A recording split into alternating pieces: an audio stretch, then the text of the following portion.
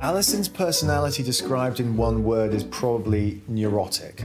Or to use two words, extremely neurotic. She's barked at her own reflection. Alison! Oh. Come on. Alison is very scared of new people when they come through the door or if they're just walking by. Alison, quiet. Originally a rescue pup, Alison's travelled the world with Yvonne.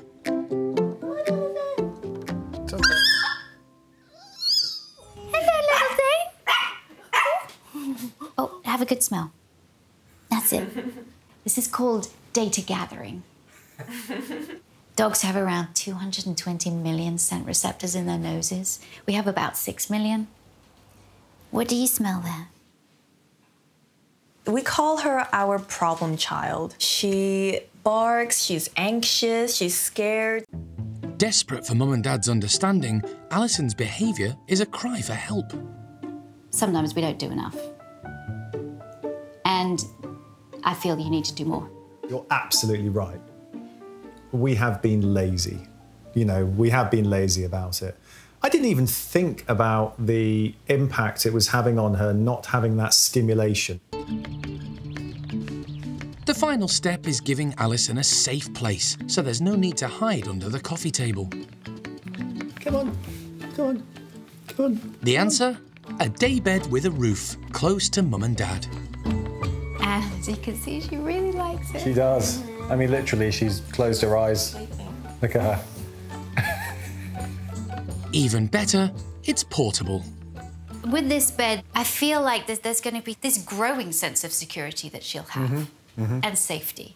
It can be a place that she can go into and feel snug and that you can take with you. This is just a note of caution.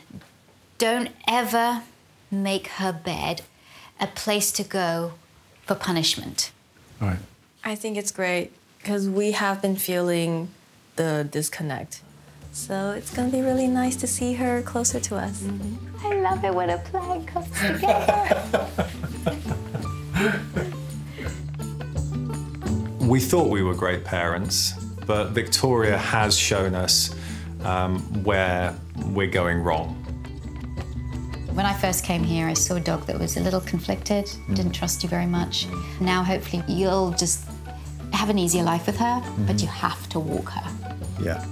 It's just all about now doing the things that she's told us to do, and I really think that will make a big difference. Good luck. I will see you again. Great, all right? Look forward to it. Hey, you're welcome. We are definitely going to take more responsibility for Alison because we love her. Hello, hi. Hello, pretty girl. How are you? Very well, you? Yeah, I'm very good, thank you. How's it been going? It's been going great. I take her out. She can run for like an hour and not be tired. She just loves it. And the walking is a de-stressor, both for you and for her. I see the bed has remained in place. How's that been going? She loves it. So much. I do see a big difference from when I first came here to now, that she's much less barky, she's much less stressed. It's reduced her stress, and as a result, it's reduced our stress as well. Thanks for watching. If you love It's Me or the Dog and want more dog training tips and tricks, visit my official site, positively.com. And if you're interested in learning more about becoming a dog trainer, check out the Victoria Stilwell Academy. Links to both sites are in the description. I'll see you online.